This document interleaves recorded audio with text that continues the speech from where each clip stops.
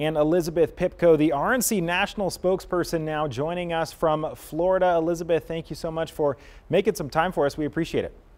Yeah, thanks for having me.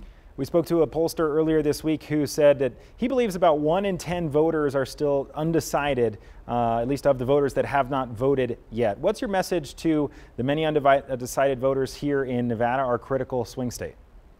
Yeah, look, I think the message is simple, right? Were you better off under President Trump, or are you better off now under the leadership of Joe Biden and Kamala Harris? It's a very special election, right? We almost have two incumbents going up against each other. Someone who was in the office for 4 years, and now someone again as VP who was in the office for 4 years. So people get to directly compare the policies and those results. They get to directly compare how much money they had in their pockets, how safe they felt, how safe the world felt, right? And decide for themselves what's best for them. I think that's kind of the message that's most important for us. It's not about the rhetoric. It's not about what people are telling you. It's about how you felt under President Trump's leadership and how you're feeling now and what you think is best for you, your family, and this country moving forward.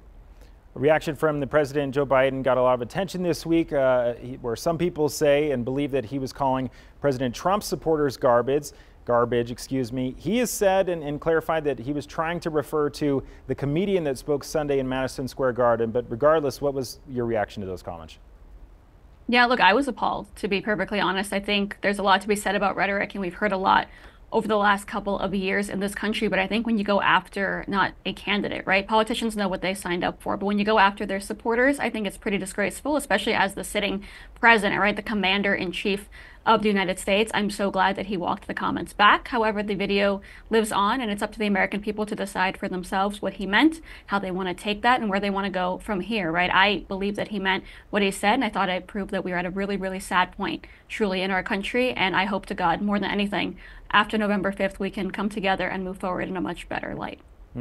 So you're opposed to president using former president using those words, Will you also then call out President Donald Trump, who has called his supporters things like the enemy from within, vermin, and scum? How are those any different? He called Joe Biden's supporters that, or he called illegal immigrants that? He has called his Democratic opponents the enemy from within. I believe he has also referred to his opponents as vermin, scum. Regardless of if it's immigrants or Democrats, should we be using those terms at all? Well, what I just said was there's something to be said about going after your opponents, right? Joe Biden and Donald Trump have gone after each other in the past. President Trump has been called Hitler since 2015, but I've never heard someone go after someone else's supporters, right? That's a much bigger problem, I think, calling out millions of Americans and not just your political opponents. The political opponents is the enemy from within common. That is who he is referring to as his political opponents. So that's okay? He was referring to millions of Americans as the enemy from within? It was unclear who exactly he is referring to. It wasn't unclear. He's talking about the media and those trying to take down this country. He never said Joe Biden supporters ever in his life. Okay. Vermin and scum, though, whether it's opponents, supporters, immigrants, those terms are acceptable? Look, I don't love those terms. I hate where we are right now, right? And I say that from my heart. I'm a daughter of two immigrants from to this country. I love America, and I hate the point that we have reached right here. But if people did not start calling Donald Trump Hitler 9 years ago, we would not be here right now. So will you call on former President Trump to stop using, in this interview, stop using the words vermin and scum to describe his opponents? I call on everyone to try to do what they think is best for the future of this country. All righty.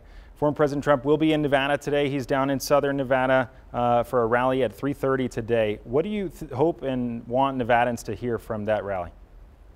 I want them to hear what they're looking for, right? Because it's not up to Donald Trump to do this for himself or for his base, right? It's up to him to do this for the people in this country who are considering voting for him to be their president for the next 4 years, right? I want them to get the answers that they are looking for, right? Everywhere I go, no matter what state I'm in, I hear about concerns regarding the economy, right? Regarding inflation, regarding border security, foreign policy, so many different issues. And I want the people that are going to these rallies, listening to his words, looking for answers to their questions. I want them to get the answers they're looking for so they know what's best for them moving forward. Obviously, I believe that that is President Trump, but I think it's up to the American people to go there for themselves, find out what he has planned for them, what he has in store to fix these problems that Joe Biden and Kamala Harris have brought upon the American people, and to vote accordingly.